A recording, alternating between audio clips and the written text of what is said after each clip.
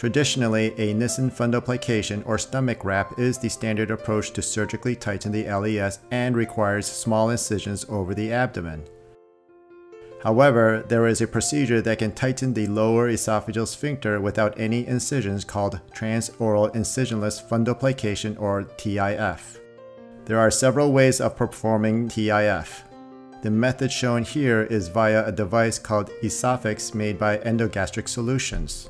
Under sedation, the EsophyX device is introduced into the mouth under endoscopic guidance and threaded down into the stomach.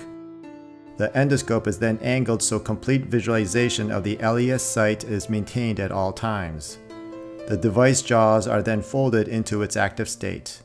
The stomach wall is then retracted into the jaws of the device. If a small hiatal hernia is present, suction provided by the endoscope can be used to reposition the hernia below the diaphragm before device activation. Once the stomach wall is positioned correctly, the device can be activated like a stapler, resulting in fasteners being deployed to hold the stomach wall in place and secure the fold. The stapling is then repeated in multiple specific locations to recreate a natural functional sphincter.